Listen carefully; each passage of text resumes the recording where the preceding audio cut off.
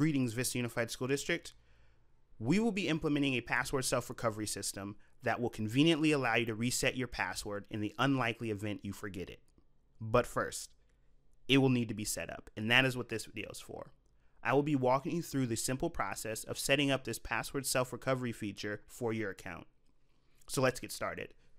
Like almost everything else you do on your computer, this too begins in your web browser. So open up Chrome and go to cloudconnect.vistausd.org. Your username is your first name followed by your last name, no spaces, and all lowercase. Your password is the same as your district email. Once you've entered those, click Login.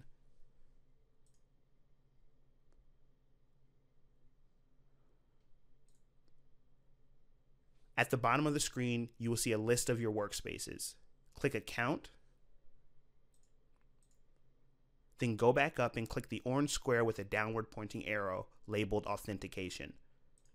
That will bring you to the Authentication workspace, where you will see a yellow icon with a lock and a question mark titled Password Reset Challenge Questions. Click that. Now this page is where you'll define the answers to your challenge questions that you will be asked when using the password self-recovery system. Click the arrow next to question 1 for a drop-down menu listing all available questions. Choose one and answer it in the text box beneath the question.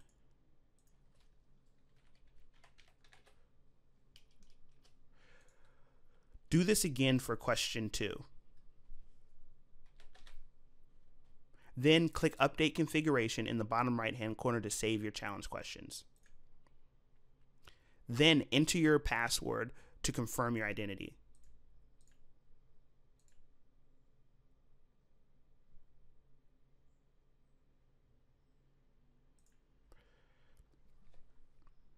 And that's it. Your password self-recovery system is set up.